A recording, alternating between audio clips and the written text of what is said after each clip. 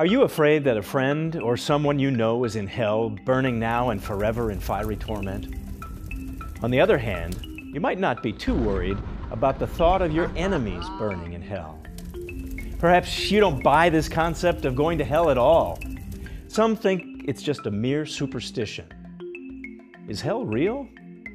After all, if God is love, why would He condemn people to suffer horrendous agony in hell forever? Could hell be just a state of eternal separation from God? Or are there different levels of torture depending on how bad your sins are? Is it an actual place of suffering, or perhaps just a symbol of a very bad outcome after death? Even for Christians, it can be disturbing and difficult to understand. The truth is much simpler. Stay tuned to Beyond Today. You may be surprised by what the Bible really teaches. We'll tackle this tough issue and answer the question, is hell real?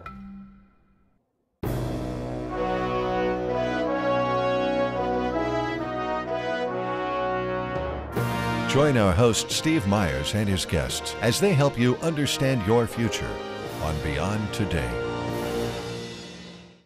Is there a literal fire burning in hell? Or is it just superstition?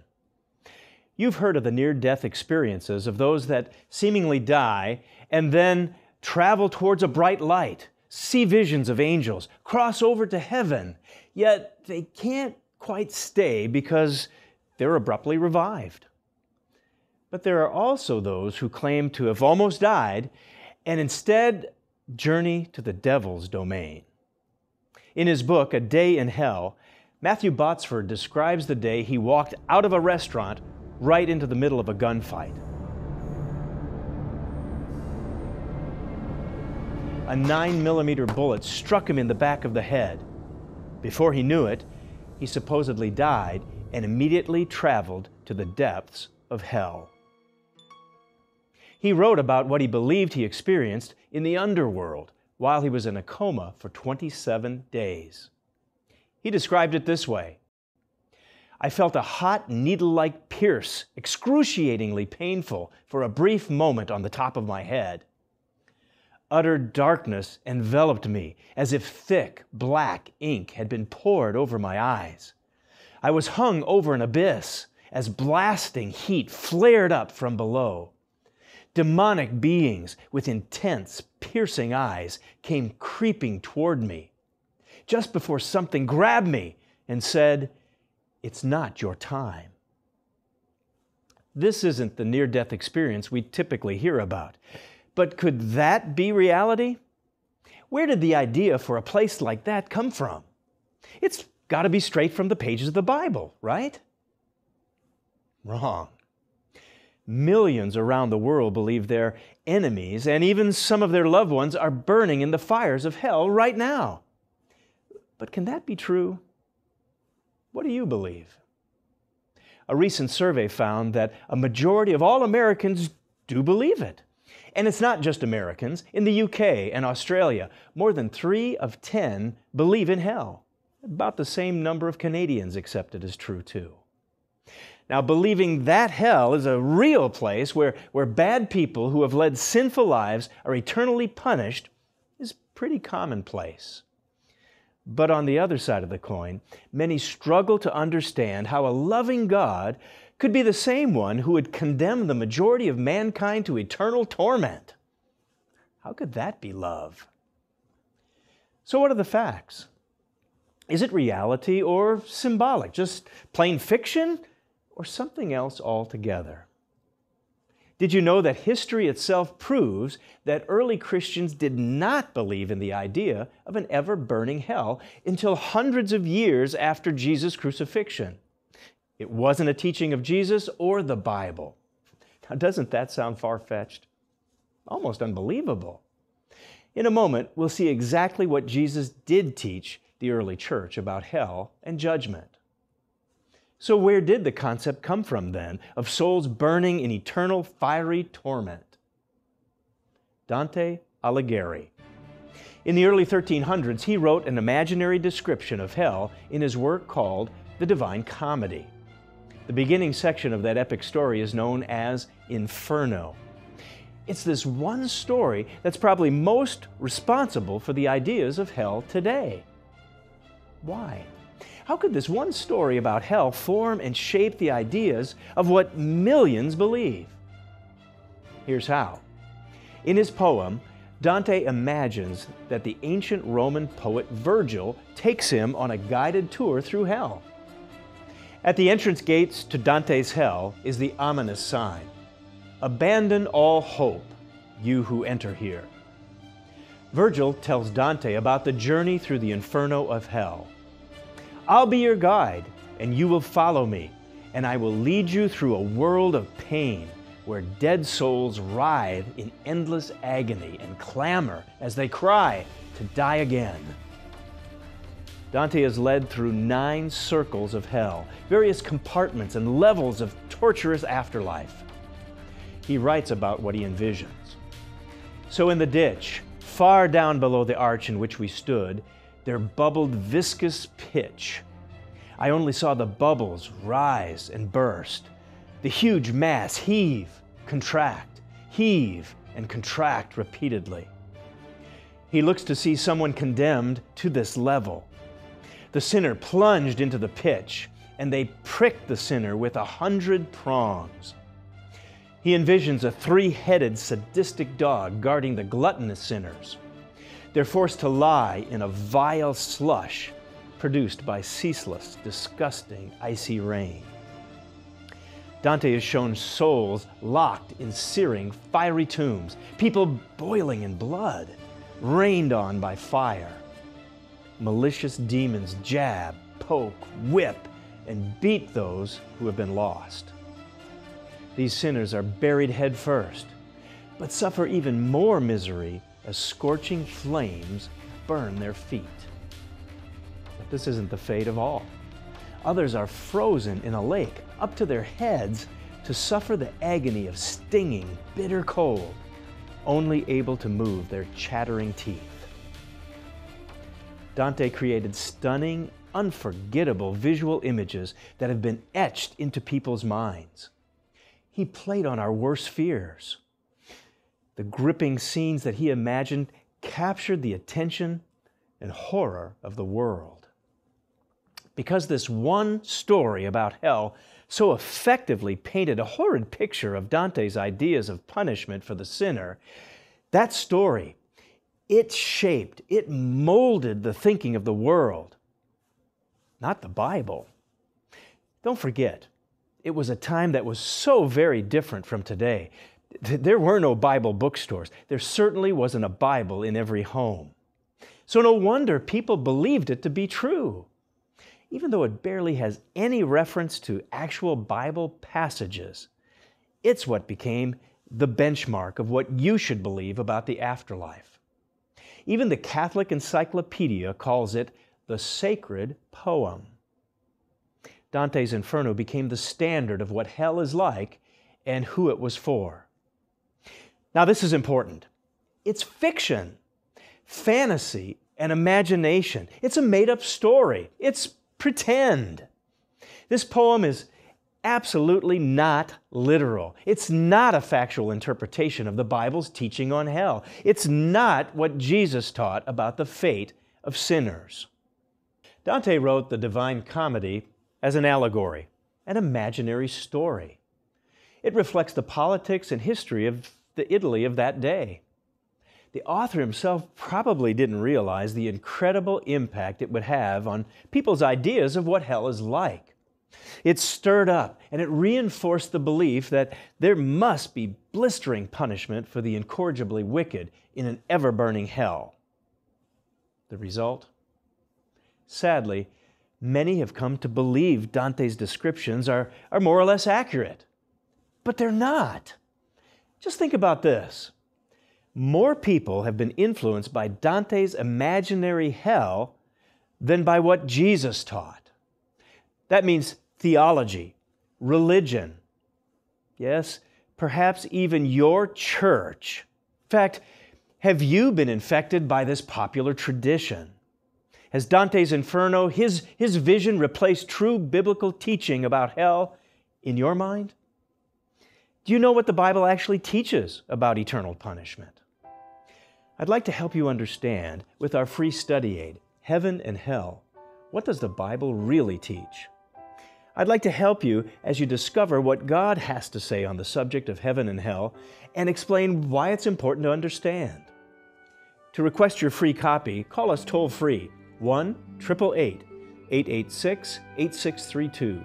That's 1-888-886-8632. Or go online to beyondtoday.tv to read or download Heaven and Hell. What does the Bible really teach? If you live outside North America, be sure to write us at the address shown on your screen throughout the program. The surprising truth about heaven and hell is so different from what most have been taught, and perhaps much different from what you've believed. You really need this eye-opening study aid. It will help you base your beliefs on the rock-solid truth of the Bible. So be sure to call 1-888-886-8632 or go online to beyondtoday.tv to request Heaven and Hell. What does the Bible really teach? Now, this may be shocking. The Bible says there is no hell. Now, before you dismiss me, here's what I mean. This kind of hell that most people believe in is not real. Now, I hope you won't misunderstand. The Bible does teach that there will come a judgment for every human being. It says, "For we must all appear before the judgment seat of Christ, that each one may receive the things done in the body according to what he has done, whether good or bad." So what exactly is that ultimate punishment for unrepentant sinners?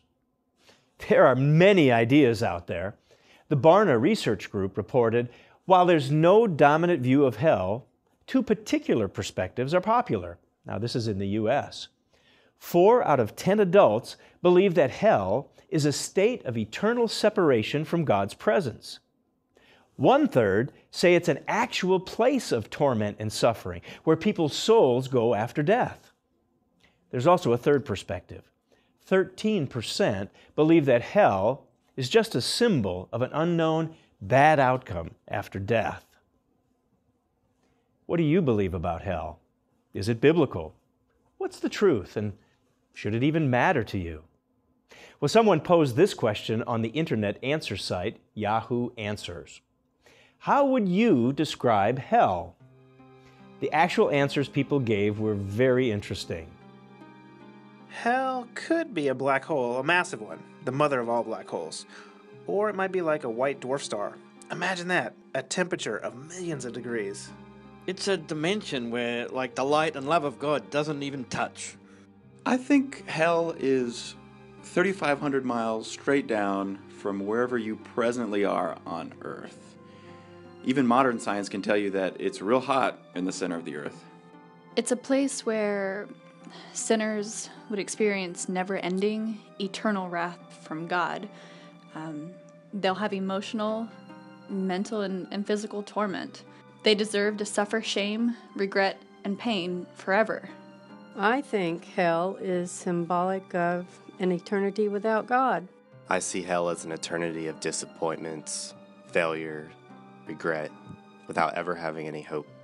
I imagine hell for sinners would be like always having to shop at Walmart with a cart that wobbles like crazy and has loud, screechy wheels. The store is always crowded. Babies are crying nonstop. Then you have to stand in a long line with hundreds of angry people, sweaty people, with the air conditioning on the fritz. When you finally get to the cashier, none of your items have the price tag on them. Now they have to call over the loudspeaker for a price check on every single item. As you finally walk out the door, it leads you right back in the middle of the aisle, all over again. These are just a few of the many ideas about hell.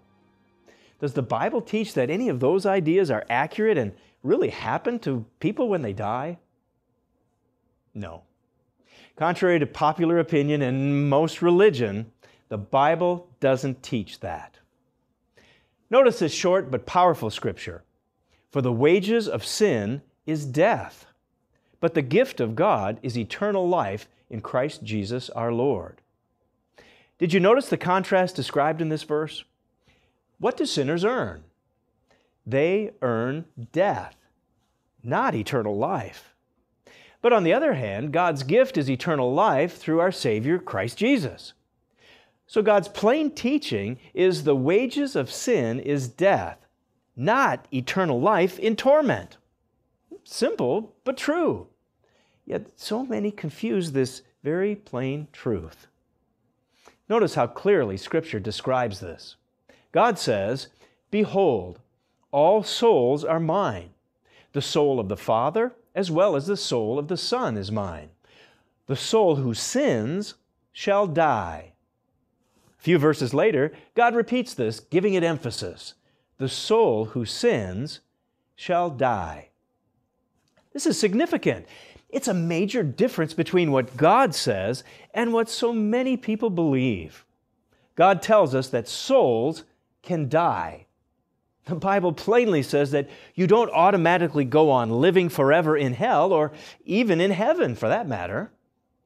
Jesus Himself taught, "For God so loved the world that He gave His only begotten Son, that whoever believes in Him should not perish, but have everlasting life." There's something so very important in this famous verse that you may have missed. Jesus tells us that without His sacrifice, we die. We perish. We don't live forever. To perish doesn't mean just to stop living, but to be destroyed or to come to nothing, to cease to exist, not to have eternal life in torment. You may not have realized that Jesus' teaching is exactly that. So here's a challenge. Are you willing to be honest with yourself and look at the facts of the Bible and consider that what you may have been taught is error? Here's another passage that God inspired that you won't want to overlook. It gives insight into the truth about hell. "For behold, the day is coming, burning like an oven, and all the proud, yes, all who do wickedly will be stubble. And the day which is coming shall burn them up, says the Lord of hosts, that will leave them neither root nor branch. You shall trample the wicked, for they shall be ashes under the soles of your feet on the day that I do this, says the Lord of hosts." Will there be punishment for the wicked? Yes. Is it an ever-burning hellfire? No. As their punishment, evildoers will be burned up, not eternal torment or torture, but a merciful, quick penalty. Unrepentant, sinful people will not burn forever. Instead, they'll be totally burned up, destroyed, and reduced to ashes by the flames of the lake of fire. It may sound surprising, but that's exactly what Jesus taught. Those who willingly and willfully reject God's way of life will cease to exist and not suffer forever.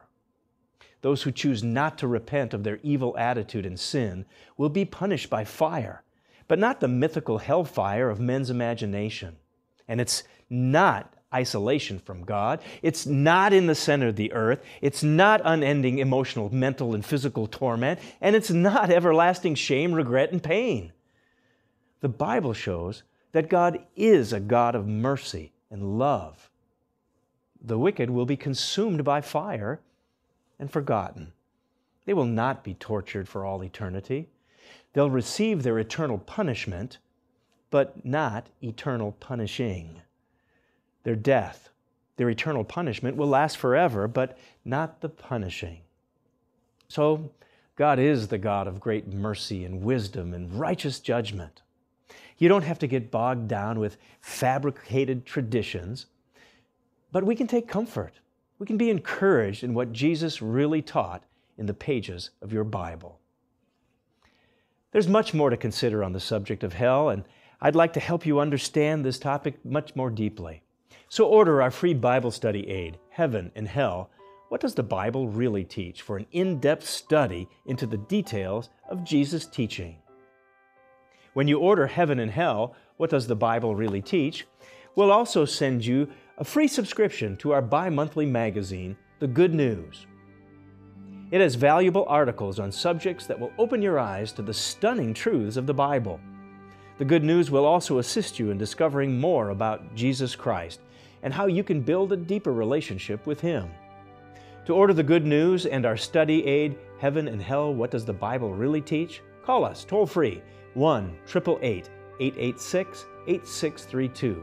That's 1-888-886-8632. Or write us at the address shown on your screen. Of course, you can read Heaven and Hell, What Does the Bible Really Teach? And the Good News Magazine online at beyondtoday.tv. And when you visit beyondtoday.tv, we invite you to join us throughout the week for our BT Daily online videos. These short video commentaries cover many Bible topics in addition to breaking news and prophecy, all in the light of Scripture. I hope you'll join us at beyondtoday.tv. Our topic today is hell real? Was God cruel? Does He torture the wicked forever, or is it just an idea? To further discuss what the Bible really teaches, we're joined by Beyond Today hosts Darius McNeely and Gary Petty. Now, someone listening to the program might have a couple of what-ifs come up, because there are several passages that say, well, what about this one? Doesn't the Bible say something? And one of those is what Jesus said back in the book of Matthew. Matthew chapter 10, verse 28, Christ says, "Do not fear those who can kill the body, but cannot kill the soul, but rather fear Him who's able to destroy both soul and body in hell." Now, someone reads that and says, well, there's Jesus talking about hell. But what is exactly the thing that He's pointing to here? In that verse, Steve, Christ is referring to an actual spot in Jerusalem. The disciples would have known exactly what He was saying. It was the Valley of Hinnom, which was a place of refuse and a dump, really, in its day. Fires were going all the time, burning things up. And now that's the word for hell. And that is the word for hell. It's translated Gehenna in the Greek, but the Valley of Hinnom. And it was an actual place. And so they understood that reference clearly, not as something under the ground, not an ever-burning place of torment, but as a geographical spot. Actually, you can go to Jerusalem today. I've walked through hell. I've walked from one end of the valley of Hinnom to the other. It's rather pastoral today. It's a very interesting spot still there, and you can have a walk through hell if you want to today in Jerusalem, but they understood exactly what He was talking about. It was not an ever-burning hell.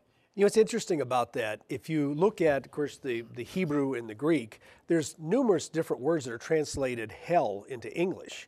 But almost exclusively, not entirely, but almost, Jesus uses the word Gehenna.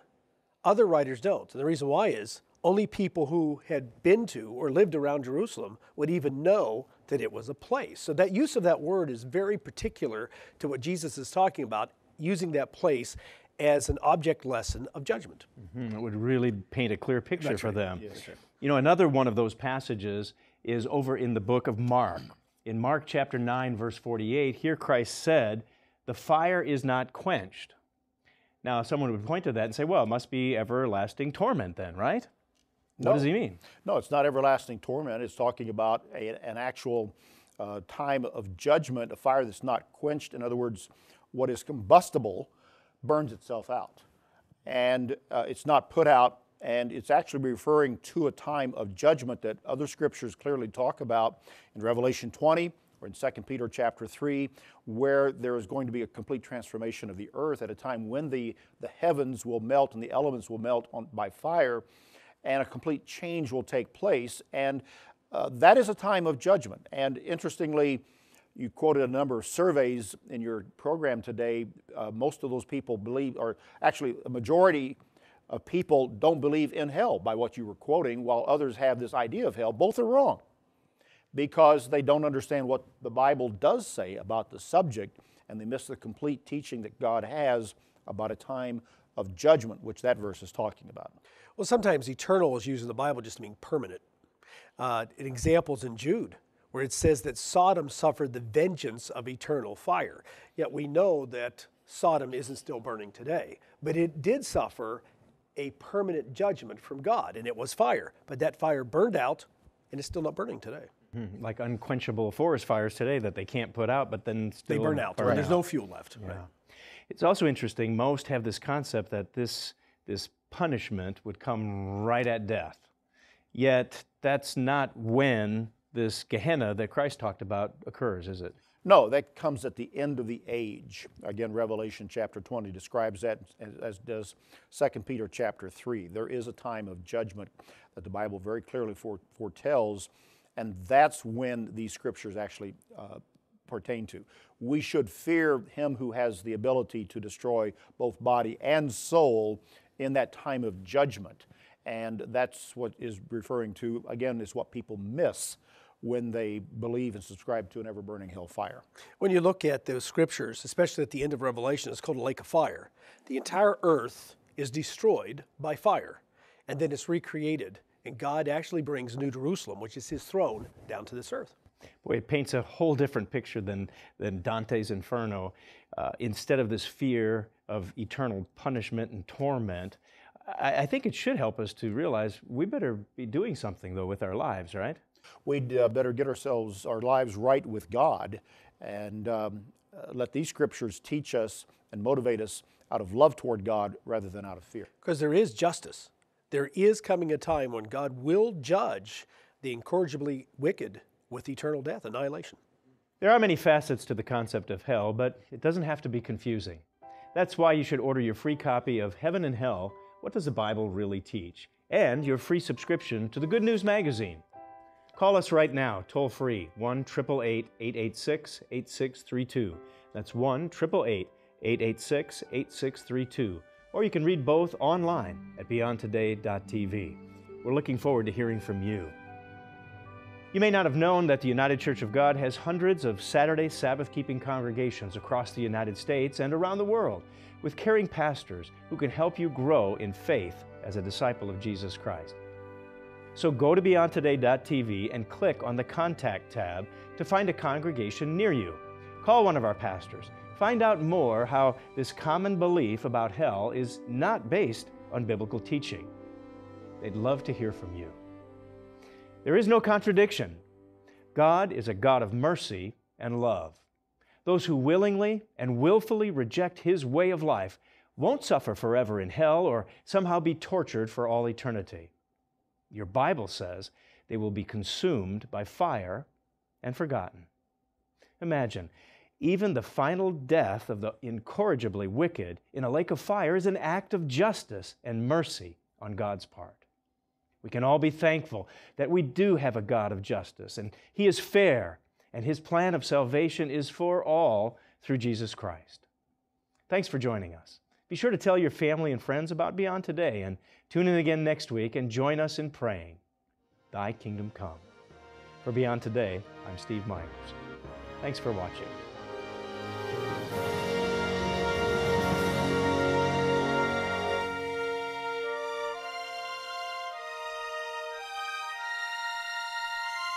For the free literature offered on today's program, go online to beyondtoday.tv. Please join us again next week on Beyond Today.